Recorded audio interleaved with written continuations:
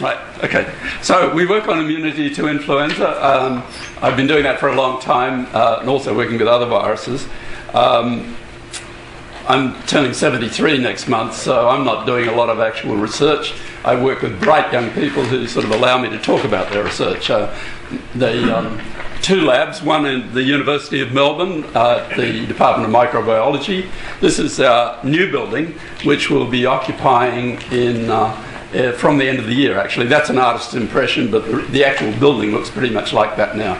That's part of RUD1's stimulus package. We got about $80 million out of the Fed, but it's a $240 million building.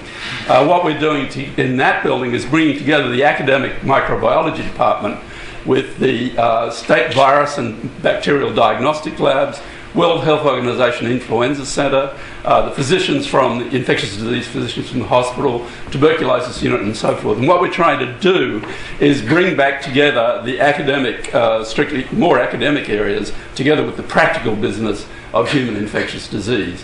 And of course that's particularly apt at the moment because of the enormous advances in genomics, sequencing and all the rest of it, and we can do a lot with organisms straight out of the environment and with also with humans if we're talking about immune responses and so forth.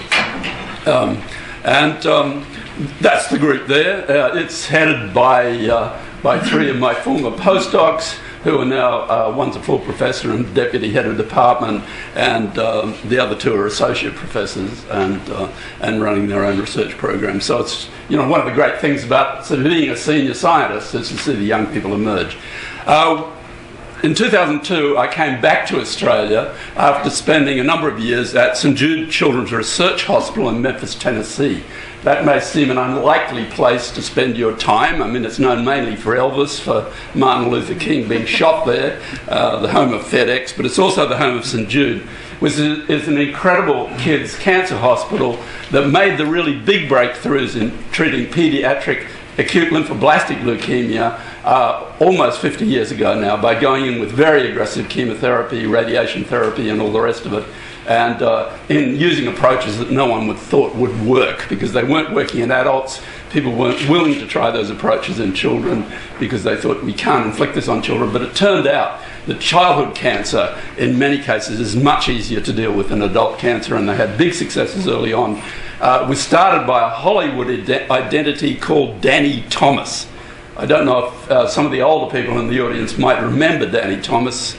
He was an American Lebanese Christian guy, and he made a vow when he was trying to make it as an entertainer in Chicago. He made a vow in front of the statue of St Jude, saying that if he made as an entertainer, he would do something in the name of St Jude, and he put his last dollar in the box, and the next day he got a job as a singing toothbrush in a commercial, and he never looked back from there. And he went to Hollywood and he produced sitcoms and movies, and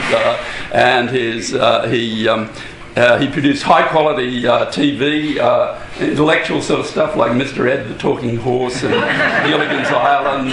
And he went to talk to the bishop and said, what should I do to fulfill my vow after he became very successful? And the guy said, start a hospital in Memphis. He went down there. They didn't want a kids' hospital because they already had one for black kids and one for white kids, because this was before the reconciliation that happened under Johnson. And so he started a research hospital. The hospital treats all kids free. It deals with catastrophic diseases in kids. Last year it raised $800 million in public subscription. That's not insurance, that's not research grants, it's not recovery of anything, it's just donations. And his daughter Marlo Thomas, who's also an actress, raises a lot of money for it. She was Jennifer Aniston's mother in Cheers or Bills or something, I don't know. But she was Jennifer Aniston's mother. I met Jennifer Aniston. I didn't know who she was, but that was a long time ago. And her brother Tony Thomas is the guy who produced all like Robin Williams movies, Dead Poets and all those movies. So an American story. We haven't got stories like that in this country, and we need to try and involve our celebrities a lot more in in things like doing good things, and unfortunately some of them don't seem to be too bright, but anyway. This is the residual group at St Jude. Paul was my postdoc, he's now an assistant professor, he's running the program, and I'm gradually going on the beach.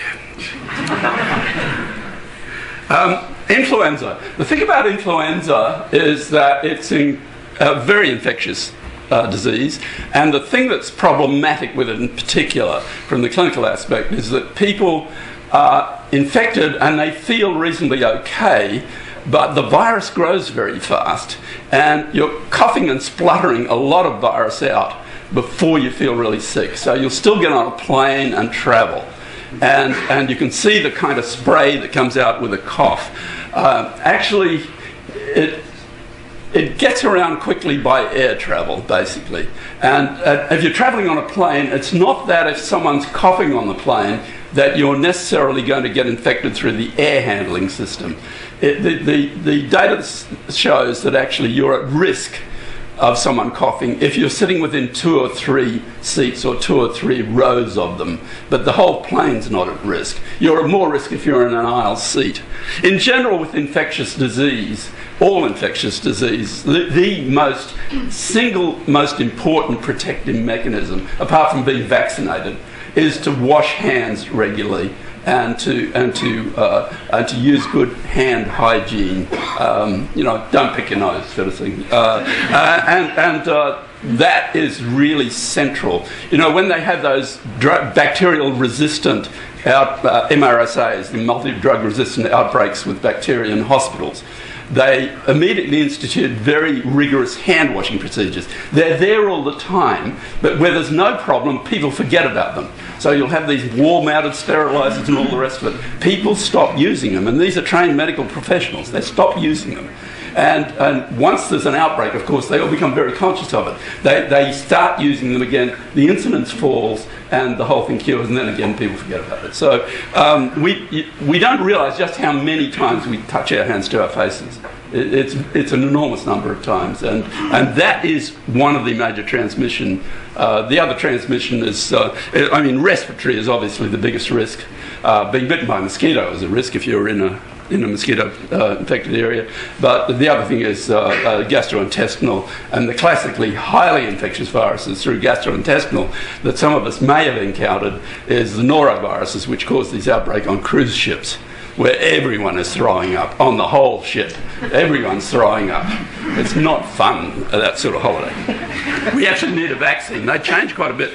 You probably don't realise it, but we get regular pandemics of norovirus all the time. These viruses change. They're a bit like influenza. They change, and you get a new pandemic coming through. Lee Sales wasn't on the 7:30 report earlier in the year because she was throwing up and so forth. And then we got to the US, and everyone's throwing up in Boston and so forth. So at this moment, no vaccines, no drugs. This is an electron micrographic picture of flu virus. It's an RNA virus. It's got 8 genes, about 11 proteins. It's fairly simple, and that's a schematic of it. It's got 2 surface glycoproteins that are important. The hemagglutinin. The hemagglutinin is the protein that binds to sialic acids on the cell surface and gets the virus into the cell. And then it has an enzyme, a neuraminidase, which when the virus particles have been made within the cells, because viruses can only grow within living cells, they have no independent life, unlike bacteria. They can only grow within living cells. The neuraminidase then gets the newly made virus away from the cell. And those are the 2 functions. Viruses have to get some way of getting in, and they have to have some sort of mechanism for getting away from the cell. And that's what the neuraminidase does. Now, the drugs, Relenza, Tamiflu, and so forth, which were the first drug was discovered in Australia. Peter Coleman in Melbourne, structural biologist. They did the structure of the influenza neuraminidase. They worked out where the neuraminidase binding site was, and then Mark von Itzstein designed a small molecule to fit into that. And that's Relenza, and then Tamiflu is the development of that. These drugs actually stop the virus from releasing and stop the infectious process from continuing. As cells get infected, they produce virus particles. The virus particles come out, they infect more cells, and so on and so on. So they actually hold the virus on the cell. If you look at an electron micrograph, you can actually see the virus being held on the surface of the cell in a Tamiflu-treated individual. Drugs work okay, but they have to be given very early, so you have to take them right at the beginning of the infection to have a good effect. And some of the viruses mutate away from them very quickly. So it's got, this is the genetic material, the hemagglutinin, which is H, neuraminidase, that's N. Now there's an enormous variety of influenza viruses in nature. They're maintained in nature in aquatic birds. The reason they're maintained in aquatic birds is the bird, they're basically bird infections. The bird gets an infection, not usually a respiratory infection, it's a gastrointestinal tract infection, relatively mild. The bird then will excrete virus for about 8 to 10 days through the gastrointestinal tract into water. And the virus survives extremely well in water. Now that's an ideal ecological system for maintaining a virus in nature, because if you have a large body of fresh water, you get all sorts of water birds coming onto it. And even if the virus mutates so that it can become lethal for some species of birds, it won't be lethal for other species of birds. So that's what happened with the bird flu virus, the H5N1, when it mutated to become what we call a high pathogenicity virus. It started to kill wild birds. It killed swans, it killed geese, it killed flamingos, but it didn't kill ducks. And so even though those species were being killed and could not transmit it because they were very sick and dying, the ducks did transmit it, and the ducks carried the virus from China. Qinghai Lake was where this actually happened in 2005. The ducks carried it west to Europe, to North Africa, and so forth, and we got this bird flu thing spreading. Bird flu, the H5N1, has so far infected, I think, somewhere around about 600 people since 1997. It's gone into people when they've got a very, very high dose of virus. Classical case is the birds get sick. The little farmer in Cambodia or something knows that his birds are going to be killed by the authorities. He calls his son and says, well, look, before they kill them, let's get a meal out of these. Take this one across to Auntie. The kid stuffs the birds down his shirt front, pedals off on his bike. Bird's breathing here, he's breathing here. Virus gets deep into the lungs, he dies. And sad story, true story. And basically, they're not very infectious for humans. They have to get deep into the lung because we have bird-like receptors. There are two types of receptors, a mammalian type and a bird type. We have bird-like receptors deep in the lung. Killed about 60% of people who've been infected with it. You will have heard about H7N9, which has just come out in China. Very much the Chinese authorities have been doing a fantastic job with it. They're very, very different from what happened initially in the SARS thing. It's a virus that's come out around Shanghai. About 120 people, 140 people infected so far, about a 30% death rate. Like a lot of influenza viruses, this one is going from birds to humans, though unlike the H5N1, it's not causing a severe disease in birds. The H5N1 virus has, as a consequence of the deaths that it's caused in birds, and as a consequence of the elimination measures, trying to kill out these birds that are infected to control it, somewhere between 500 million and 1 billion domestic poultry have been killed. We don't know how many, but you know, that's an enormous economic loss for poor farmers in Asia. It makes a tremendous difference to whether they can get their kids to school and all the rest of it. So these are catastrophic pandemics, if you like, even without causing a major human pandemic. We often overlook that the fact that the effect on domestic animals can be really quite horrendous. The H7N9, like many flu viruses, generally influenza viruses, are most dangerous for the elderly. And most of the people who've died from this virus are elderly people. They're men, actually, older men, probably smokers, because that compromises their lung function. And there's a very strong correlation with the type 1 interferon genetic defect. So it's probably what's killing them are events that happen very early in the infection when these non-specific interferon type mechanisms turn on. and don't control the infection early, you probably get a lot more spread, a lot more infection, and that means that they don't come out of hospital. The Chinese have been handling this. They've had people on ECMO, the heart-lung type thing, breathing for them. Got some people through it, some not, and so forth. So H7N9, we're sort of watching it closely. The main danger with it is it looks very much genetically like the viruses that will spread between humans. And we're worried that it could change relatively quickly to start to spread between humans. We've had so far one clear case, I think, of human-to-human transmission. No real cases of human-to-human transmission with H5N1. H7N7, it's a duck virus. The virus caused a big outbreak in the Netherlands some years back. The Dutch got very concerned about chicken houses, so they put all their chickens out in free range where they got infected by the ducks, and so then they had to kill millions of chickens. So a lot of people got infected, but not only one person died, I think.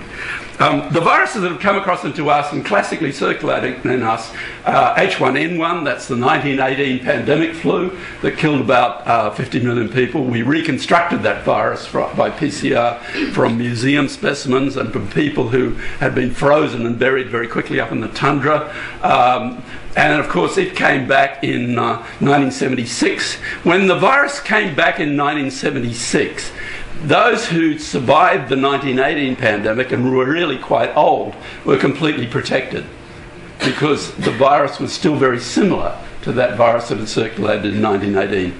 And then H1N1 viruses have been circulating since then in human populations. They've been changing all the time because they change very rapidly by mutation. But when the H1N1 virus came back in 2009, and it came out of pigs in Mexico, when it came back in 2009, those of us who were born before 1950 were relatively protected because we had cross-reactive immunity to an earlier virus, whereas the younger people were more affected. That's one reason why the H1N1 2009 wasn't as severe as it might have been, because older people, who are usually the targets, were okay. It did cause a lot of problems, though. It caused a lot of problems for heavily pregnant women. It caused some very acute deaths in fit young adults, and it caused a lot of problems in our Indigenous community and in Indigenous communities everywhere where there are certain other health problems, and also big problems in India. And so it was a bad virus, but not for our sort of demographic on the whole. Influenza viruses grow in all species. Pigs, horses, dogs. We don't have flu in dogs in Australia. We had a horse flu outbreak, you may remember a few years back. Race horses came in, virus got out of the quarantine, caused a problem there. I think we spent some millions of dollars compensating people and so forth. Seals, whales, any warm-blooded vertebrate almost will catch flu. The surrogate species for humans is actually the ferret. And of course we all have a lot of ferret-like friends. So, at the moment, the virus is the flu season is just starting. It's a good idea to get the vaccine. It's not the world's greatest vaccine, but I get it regularly. I also had the flu not so long back, despite being vaccinated both in the southern and the northern hemisphere. But it's a good idea to get it because older people really are vulnerable. The virus that's circulating at the moment is the H1N1, the 2009. There's an H3N2, which is a bit changed from what was around last year, and there's an influenza B virus. They don't go into birds. So viruses are coming out of nature all the time. HIV/AIDS came out of chimps. The SARS virus came out of bats. Bats infected civet cats. In southern China, they eat civet cats and cook them. It went from those civet cats into humans, and they had the SARS outbreak. About 800 people died, I think, and in total, not an enormous mortality. Every year, somewhere between 20 and 40,000 Americans die of influenza, but mainly older people. And we have a similar proportionality here, but we're used to it, we're accustomed to it.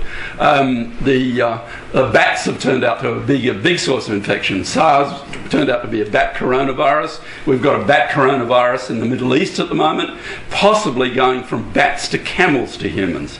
The Hendra virus is a bat virus. It's a paramyxo. It goes from bats to horses to humans. The Nipah virus goes from bats to pigs to humans, and so forth. So there seems to be this need for a multiplier.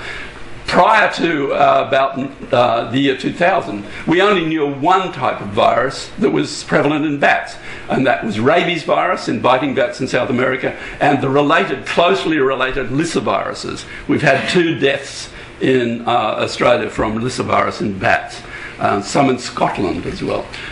This virus is so close to rabies, it's in Australian bats, it's so close to rabies that you can protect licensed bat handlers. We have 300 licensed bat handlers in Australia.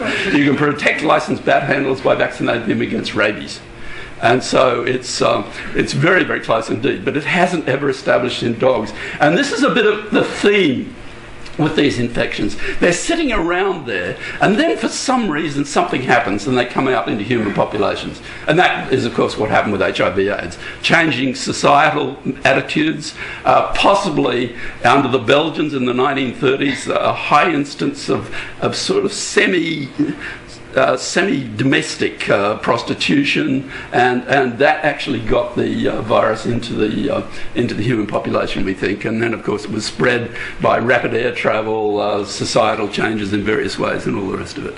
And so this is we're constantly being challenged by these things, and our pandemic viruses come out of nature almost by definition. One that we're watching one that's been interesting closely is chikungunya virus. This is an insect-borne virus, very related to close to our Ross River virus, causes an epidemic polyarthritis with rash. Chikungunya, in the African language, where it was first described, means he who bends over, and the people are just so much in pain that they're bent over like this. It suddenly started to come out of Africa, up into Italy, right across to Malaysia, Indonesia. We've had cases in Western Australia, but only in people who've come back from Bali on vacation. It could easily get going in our Australian population because we have all the mosquitoes and all the rest of it that will transmit it. And of course, with climate change, as things warm, as species move away from the equator, which is what we can see already with birds and butterflies and so forth, then we'll see these insect-borne viruses moving further south. On the whole, though, we handle them by insect control. Very important if you're in those areas to take some insect repellent and use it, because there's some nasty viruses around. Dengue virus, which was only in after the Second World War, was only in about 20 countries, I think, is now all over the place. And we think it got around by air travel, by tyres being moved around the world for reprocessing. Used tyres that have water in them where mosquitoes larvae breed. Then you put them on a ship and send them somewhere to be reprocessed, and you carry the disease with it. Yellow fever virus, another insect-borne one, came across to the Americas in the slave ships in the slave area, and so on. If you want to see this has been described. Has anyone seen this movie, Contagion? Very few people saw it, actually. It's described as a thinking man's horror movie, thinking person's horror movie. Sorry, it is a horror movie. This is a classic bat-borne virus, which goes into a pig. The pig goes to a restaurant. The chef dresses the pig and shakes hands with Gwyneth Paltrow, who then takes it to first Chicago, where she has a brief liaison, then back to Minnesota, where she lives. And this is a pandemic that's like nothing else. It's like nothing that we've seen since the Black Death. During the Black Death, when the plague bacillus was circulating in Europe, from 30 to 50% of the population of various cities died. Can you imagine that? Half the people dying? And it went on for hundreds of years because we didn't understand infectious disease. And we were in Greece not so long back, and we sort of walked up into the hills, and there was a village that had been abandoned in the 19th century because of plague, taking everyone out. And of course, we didn't understand anything about infectious disease until Pasteur and Koch in the 19th century. So our understanding of what an infectious disease is only about 160 years old. I mean, human beings have been around for 120,000, 200,000 years, hominids for much longer than that, but our understanding of infection is very, very recent indeed, as it is of so many areas of science. And this movie is, it's actually scientifically good, but evidently the reason people didn't want to see it is because it's scientifically valid. There's not enough drama in it. There's a lot of people dying, and the reason they didn't want to see it is people are doing sensible things. You know, when people do sensible things, there's no drama. You can't have a sitcom without people constantly doing very stupid things, right? And that's Hollywood. And of course, Hollywood movies are made for a 12-year-old of average intelligence. This would actually appeal to a 14-year-old. I mean, so, you know. Anyway, do go and see it. It's actually a pretty good movie, except there's one mistake in it, but I won't tell you what it is. Yeah. So, because we're constantly being challenged by these things, you've got no way of predicting what they are or where they're coming from or what their nature is. And we, of course, are long-lived, very complex, multi-organ, multicellular systems. We evolve very slowly because of our long generation times, whereas viruses and bacteria evolve with enormous speed. Some change, some don't.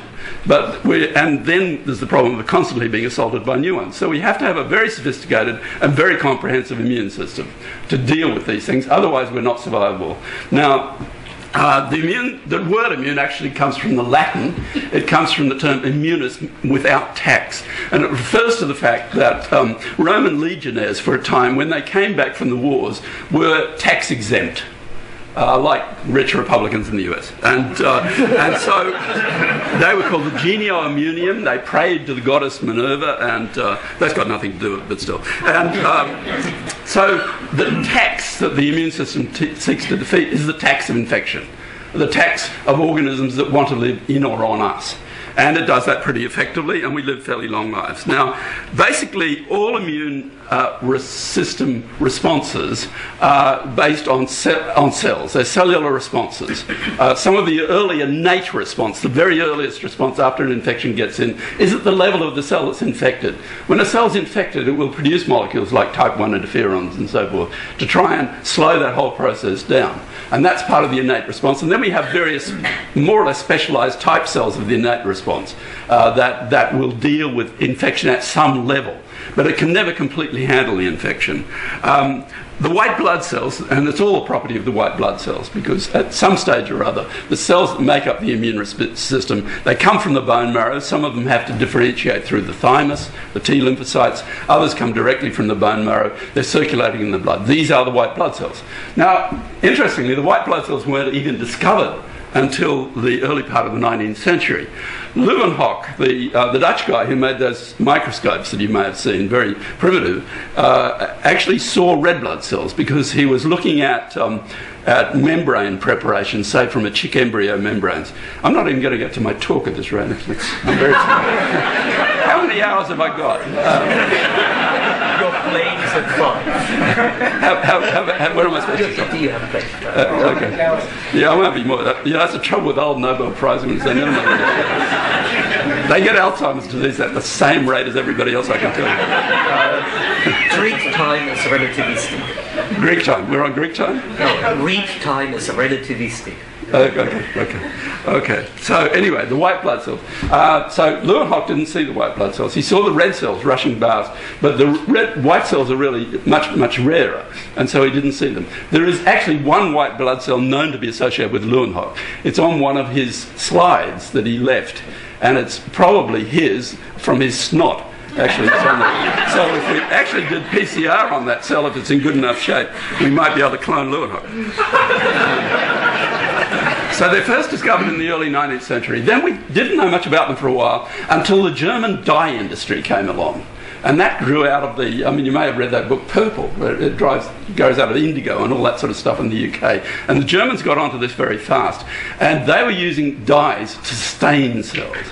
And so the great pathologist, Rudolf Virchow, for instance, who's the first guy who really starts to look very seriously at tissues and stain them so you can differentiate various structures in them, recognised the white blood cells, and he recognised them coming into sites of damage, inflammation and so forth. And so he reckoned there's something about to do with the process of repair or the process of control of infection. Paul Ehrlich, the great immunologist from way back, who's the first guy to really talk about receptors and specificity and so forth in the immune response. He actually got it wrong, but his thoughts and his ideas were very incisive in this. And so they then start to differentiate these different types of white blood cells. And we start to see that there are different types. We realise that there's monocytes and macrophages. They were worked out very quickly. These are white blood cells that actually engulf things and destroy things. And that was worked out by Mechnikov in the later part of the 19th century, early part of the 20th century.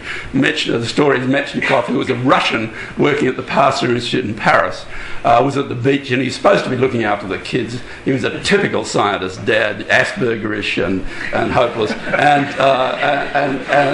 he started to play around with starfish larvae and poke thorns into them. And he saw these cells accumulating around the thorns and trying to eat the thorns and so forth. And he got the Nobel Prize with Paul Ehrlich for discovering the macrophage, the cells. These are the clean-up cells in the immune system that engulf a lot of stuff. They do a lot of other things too, but they're really important.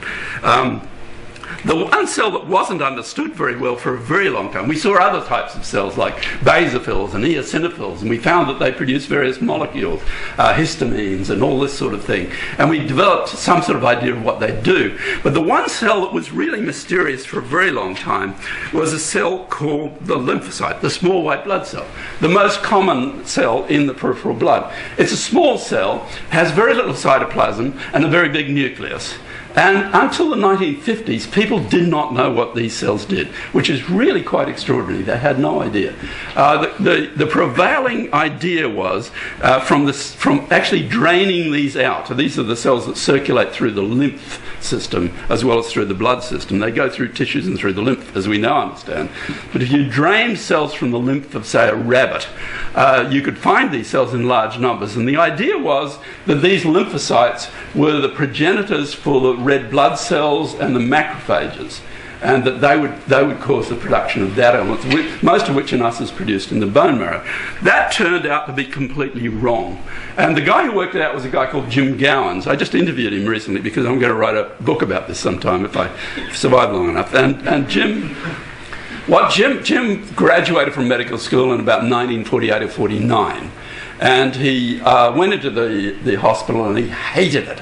He just hated the authoritarian, hierarchical, traditional British God professor type system of that time.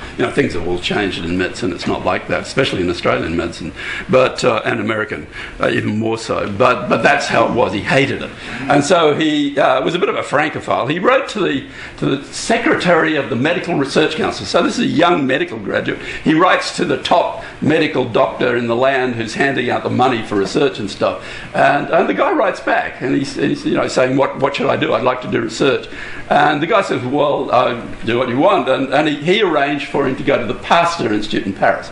And he got interested, though he was there at the time of Lvoff and Monod, who were the great, really some of the founders of molecular biology and won the Nobel Prize for it. He got very interested in immunology. He came back to Britain, and and again, Mellenby, the secretary of the MRC, suggested he go and see Howard Florey.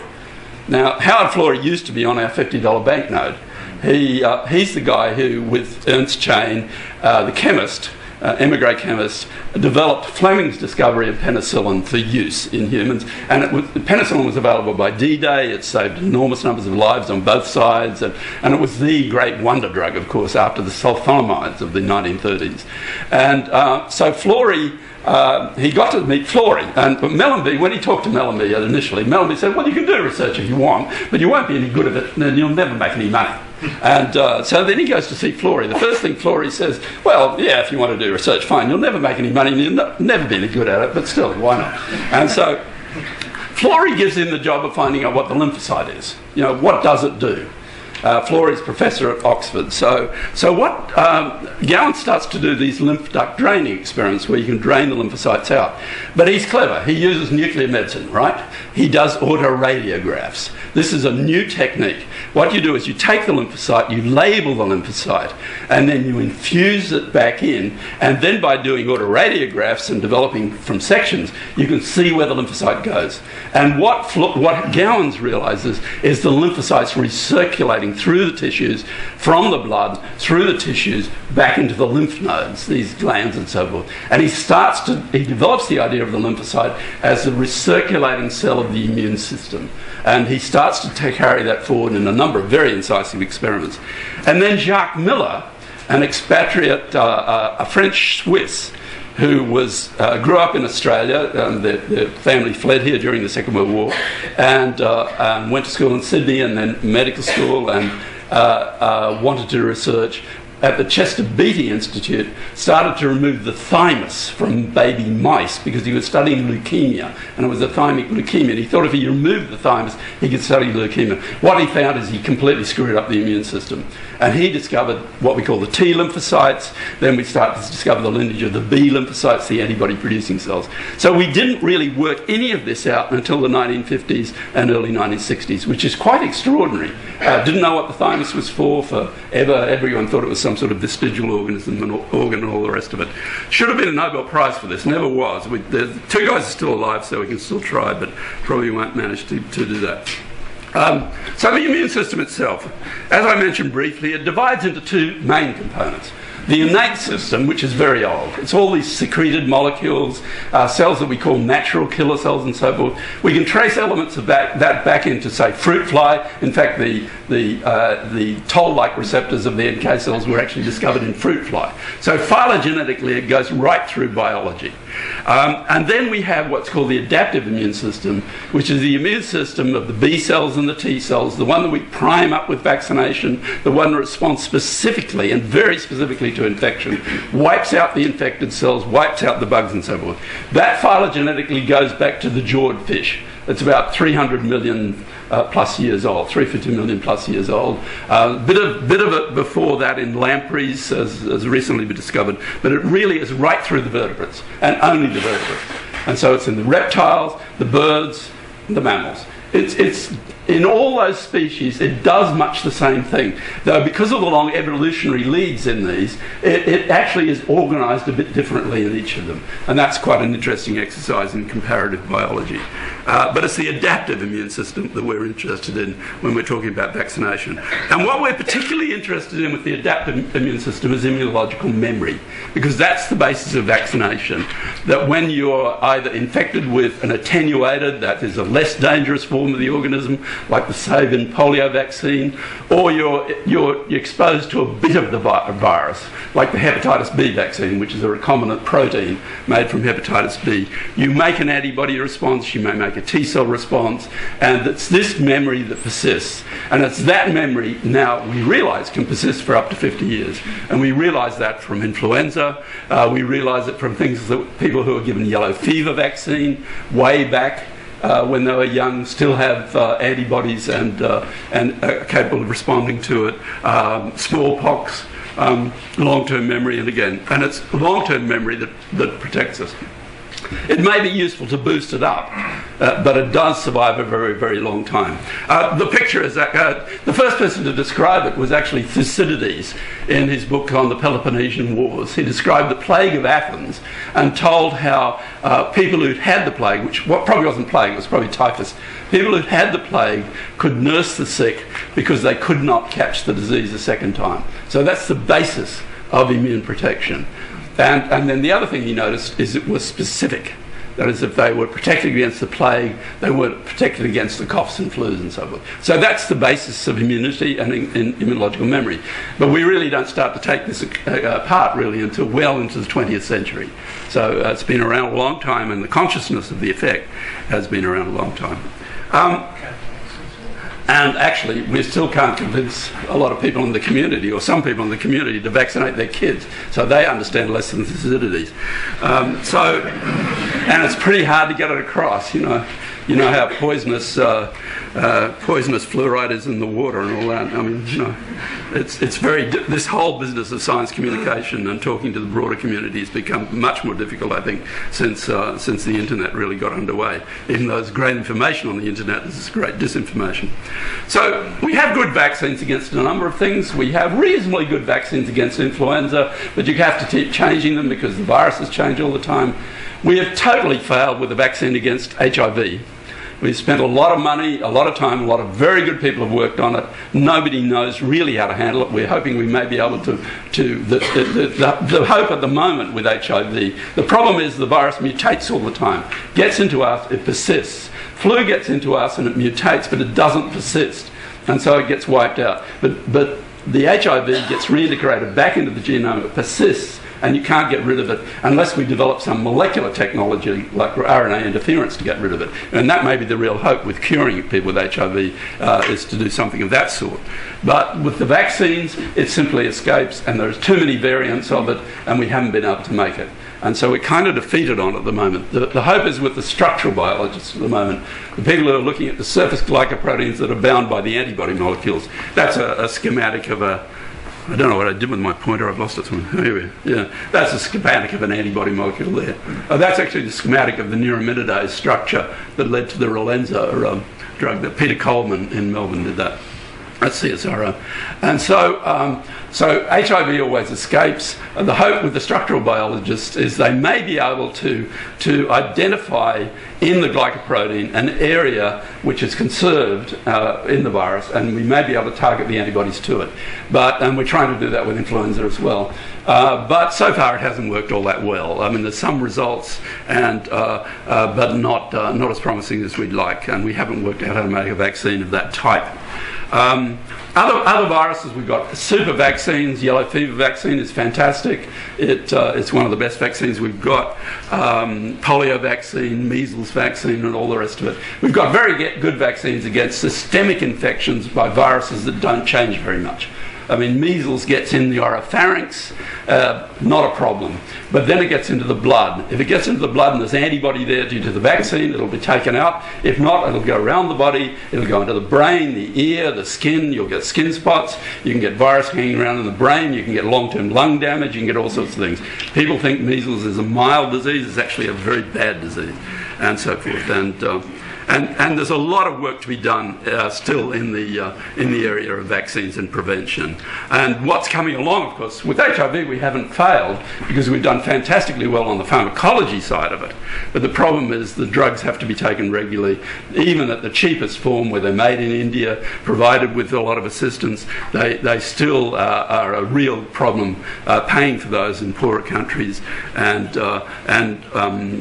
the other approaches may be more molecular, like interference and all the rest of it. Now, what I'm going to talk about now is the part of the immune system I work on, which is the killer T cell.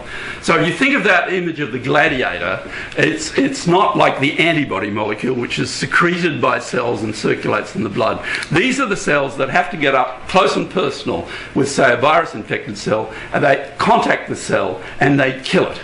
They're actually the hitmen of the immune system. So they're a bit like the Roman soldier, whose principal weapon was actually a short stabbing sword.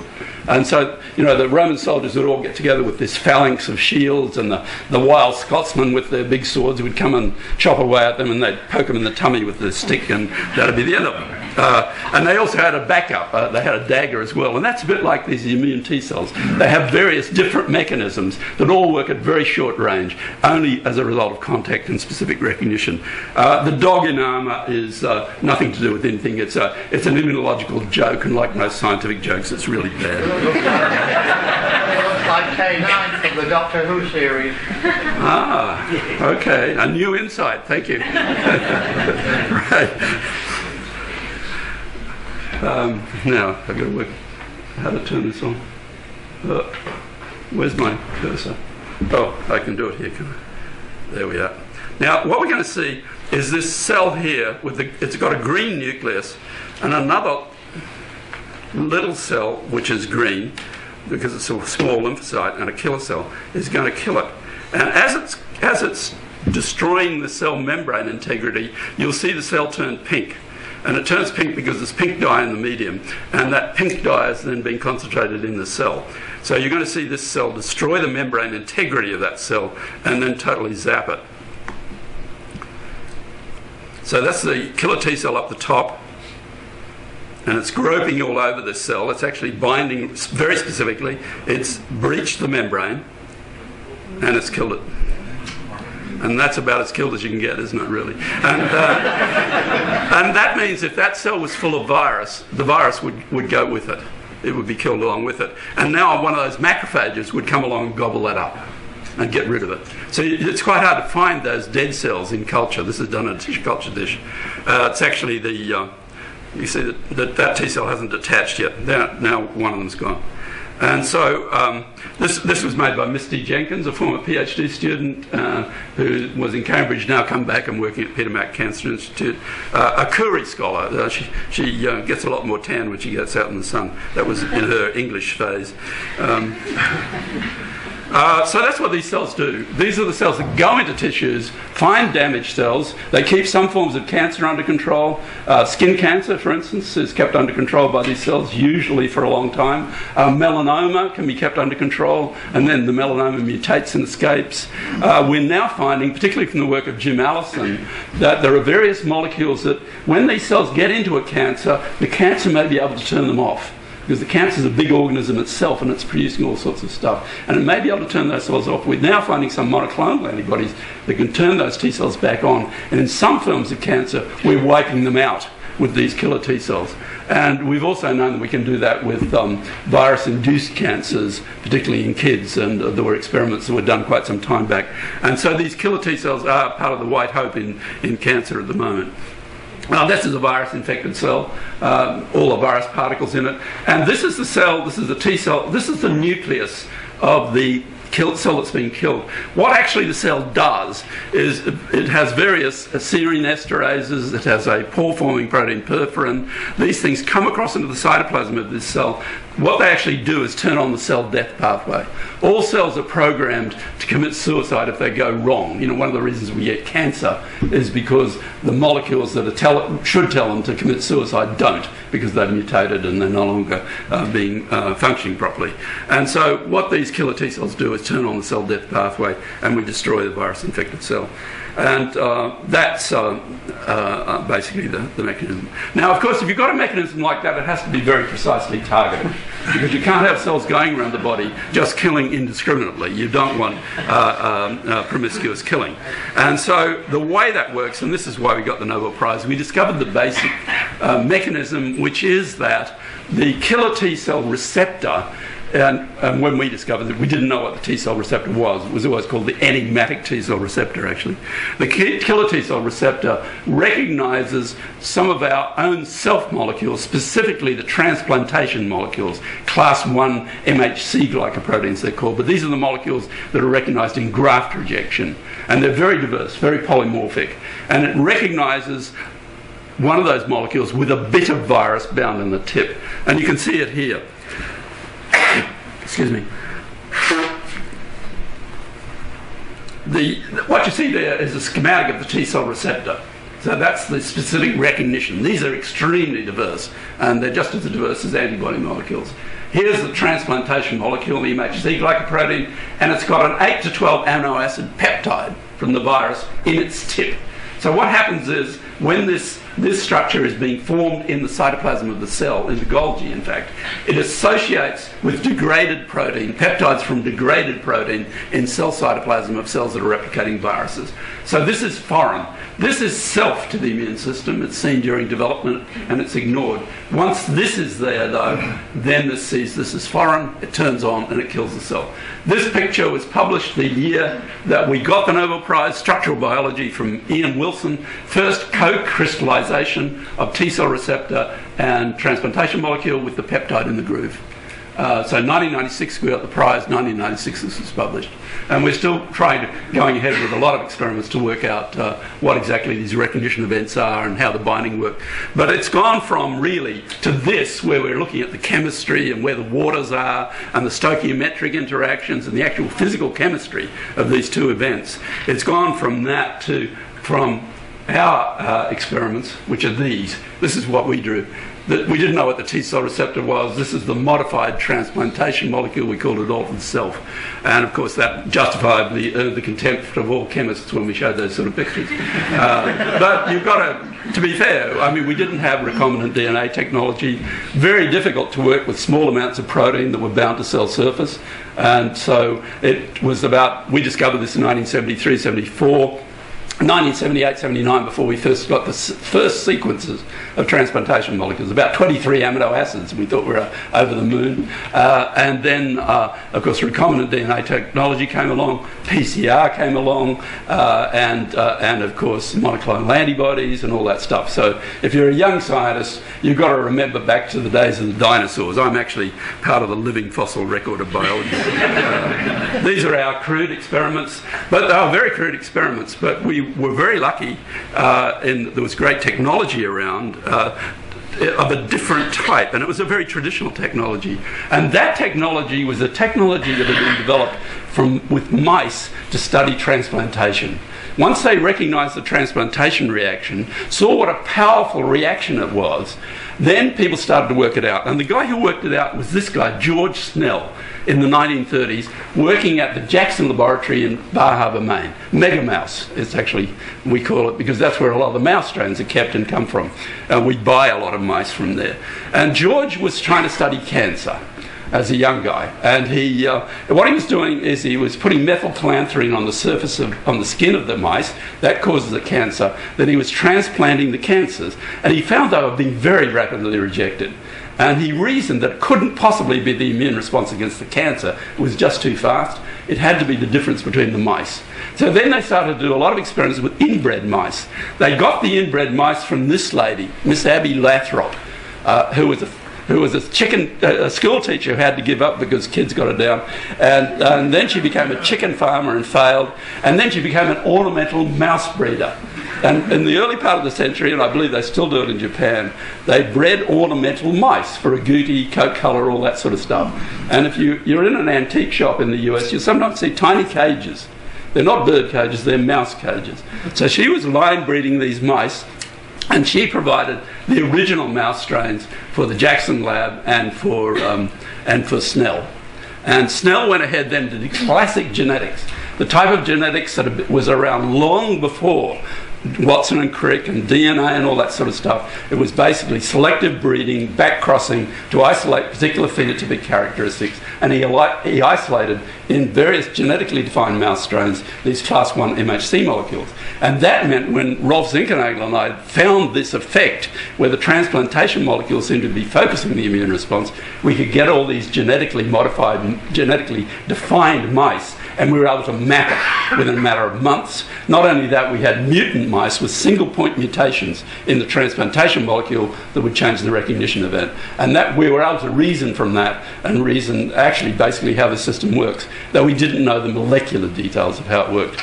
And so what we did is a couple of guys working with a not particularly competent technician, we made a really big discovery. Totally unknown people, came out of nowhere. People were horrified, especially the geneticists. You know, here we were telling them, the transplant geneticists, what they'd been working with all those years. And these were very famous guys, and they didn't necessarily appreciate it.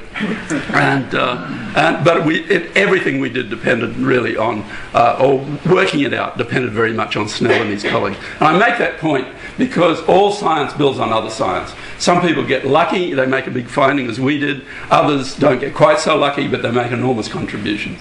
And Snell did get the Nobel Prize actually in 1980, but we depended almost totally on him. So I'm not going to actually get to any science on this talk, it's just general. So that's the deal. If you want to win the Nobel Prize, you can read my book, The Beginner's Guide to Winning a Nobel Prize, which tells you things like discover something really big, which is not really very useful. But then if you discover it, thousands of people work on it, and thousands of people worked on this problem, and then you get the Nobel Prize. Really good deal. So this is us getting the Nobel Prize in 1996 in Stockholm. You're all dressed up in white tie and tails. This was 100 years since Nobel's death, actually. The first three guys, they only ever divide it three ways in the particular categories. First three guys are the physicists. These are super cool Mercury guys. good group of guys. Nobel mandated that the physicists should always be first because he thought physicists were the smartest people on earth, and most people in this room know they are. But physicists are working more and more on biology, and that was actually the text of some of the more public remarks that some of these guys made. Then the buckyball chemists from England and Houston. Then us, the literature laureate, a poet from Poland, Zimbabwe, Szymborska, and who died recently, and then Jim Mirrlees, the economics prize winner. Actually, he shared it with another guy, but the guy was 80 years old, he partied and he died before he got there, which is... so if you get offered the Nobel Prize in advanced years, just be careful. The Nobel Prize for Economics is actually not one of Nobel's prizes. It's the Swedish Bank's Prize for Economics in the name of Alfred Nobel. They bought their way into the Nobel Prize in the 1960s, and that was good because it's worth a lot more money. And he's a really nice guy, actually. He's one of the good economists, not one of the awful ones. And you never get any more prizes after the Nobel Prize. You get your picture painted. This one, you know, as I said, Danny Thomas was Lebanese, and the board of our hospital is American, Lebanese, Syrian Catholics. And they're very powerful, very involved. They're involved in the third generation now. They're responsible for a lot of the fundraising. But I think it's the only time I've ever looked even vaguely Lebanese. And I got on a stamp, but everyone gets on a stamp. You know, when our Olympic athletes go off to Olympia, whatever, they all get photographed before they go, and if they win, they're on a stamp the next day. And then this is the Australian portrait that's in the Australian National Gallery. It's a cheerful portrait from the wonderful Australian painter Rick Amor. Rick, normally his subjects are, everything is very dark, and he normally paints decrepit industrial landscapes, and that's me. But people couldn't get over how much light there was in it. My wife says that's how I look at breakfast. And you get honorary degrees, and this tells you something. Well, it tells you all men, if they're not fools, they can be made to look like them. It tells you why there's never been an Irish Pope. To wear one of these hats successfully, you need one of those square faces. You know, you need, and if you've got sticky out ears, you're lost. It also tells you men have absolutely no idea what to do with flowers.